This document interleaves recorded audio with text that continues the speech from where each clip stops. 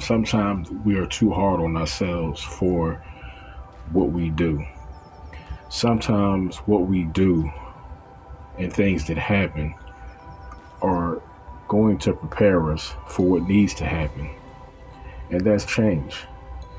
Ever since that happened, like I really thought about it, and I had to come to a realization that what if it's deeper than that? And something in a word that I always try to not only separate myself from, but I thought that I was too strong for that to even be in the spectrum of my being. And that word is anxiety. And when I go back and I think about the emotions that I was feeling at the time, yes, possibly it could have been nerves, but also at that moment, I could have just been having a freaking anxiety attack. I mean, the stage might have just been a little bit too big and the lights may have been just a bit too bright at that moment. I thought I was ready. I thought I was ready for that time on stage, but the moment was too big for me. You know what? Maybe that's what it is. And I have to humble myself to understand that and know that and deal with those feelings from that. And after I processed that, the information and the situation, I realized that, you know what? Yes, I might be suffering from anxiety to some degree. The experiences that I have went through, that I go through, and when you can't process this information and these experiences verbally, to be honest, and I know I'm not the only person in the world that feels that way, sometimes you feel as though that you want to process these emotions physically. You just want to, okay, just say if you was a boxer, you just want to go to the gym and you just want to just tear the bag up or maybe just beat somebody up in sparring. You just want to get those emotions out in their purest and rawest form.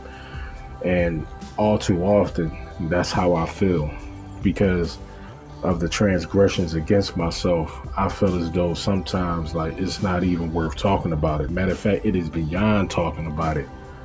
It's like you have to see me. I physically want to hold people accountable for what they have said and for what they have done. And I know that I may feel better, crazy as that may seem.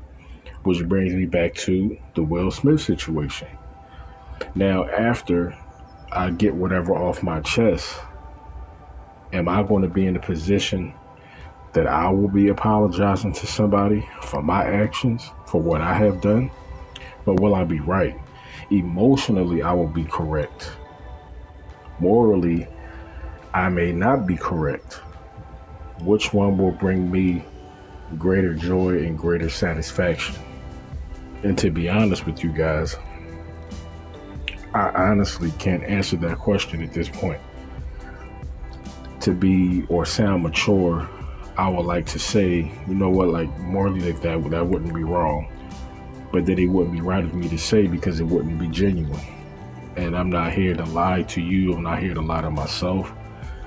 It's one thing to be jaded or confused, but you should never lie to yourself because you are you.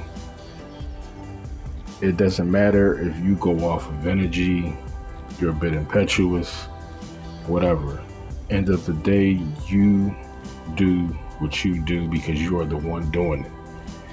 You are not a puppet. Nobody is pulling your strings. It doesn't matter if they flip that switch, push the wrong button. It doesn't matter.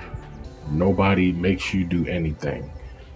If you do not have the willpower to put yourself in check and control your actions, that is nobody's fault but your own. So if I make somebody else have a bad day because I want them to experience what I'm experiencing, what I'm feeling, how would that make me feel? Truly. Because in the heat of the moment, it always feels good. But see, to every cataclysmic event, as they say, there's the aftermath. and somebody has to pick up the pieces. And some pieces may be too big for you to pick up. So if you find yourself in that situation, what are you going to do?